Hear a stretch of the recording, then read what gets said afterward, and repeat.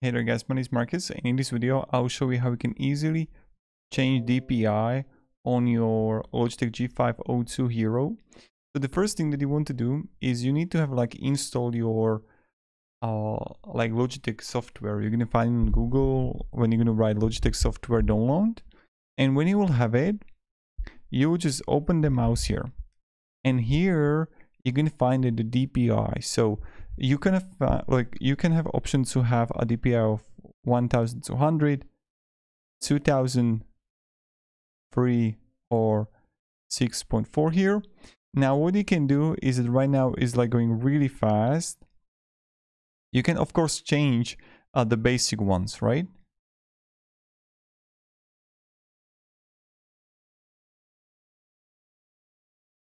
So like this one here, you can increase it how much you want. And then what you can do is just with this button, let me show you. With this button right here, I'm going to increase or decrease the DPI. So with these two buttons. And do you see the change here of the color? So this means the changing the DPI. So this is the lowest one. When I'm going to press here, press here, press here, this is going to increase the DPI. So that's how pretty much it works. So now I'm going to click here and look at this, the DPI is changing.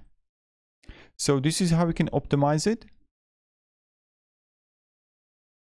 And then you're gonna choose how often the mouse reports information to your computer. I would leave it to 1000, but you can have 500.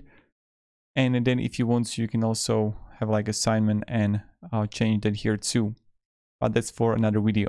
So thank you very much guys for watching. You can also on the top right have for Photoshop, for a default, and just have a profiles on the top right. But this is how you can change the DPI for a G502 Hero. So thank you very much for watching and have a great day and goodbye. And if this video was helpful, definitely write down below in the comments that it helped you for other people to know that it's a legit video.